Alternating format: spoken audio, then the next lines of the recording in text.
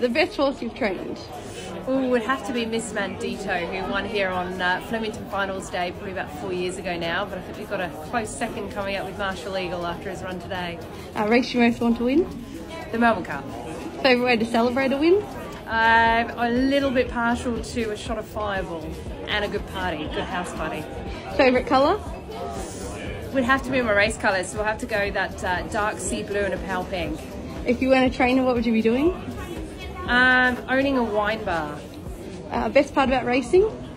Oh look, there's so many good parts to racing, that's why I'm in it. It's such a good camaraderie, there's some really good people involved, but most importantly, I love the horse.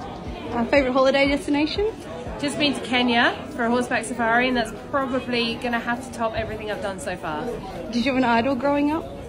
I did. It was Mary King. She's a very good event rider in the UK, and she's still competing to this day, and she'd be well into her 60s, possibly her 70s, so she's a pretty impressive sports lady, and I definitely followed her growing up. And if you had a superpower, what would it be?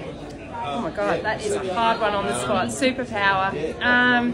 Probably to be able to drink as much alcohol as you can and not get drunk. Or get a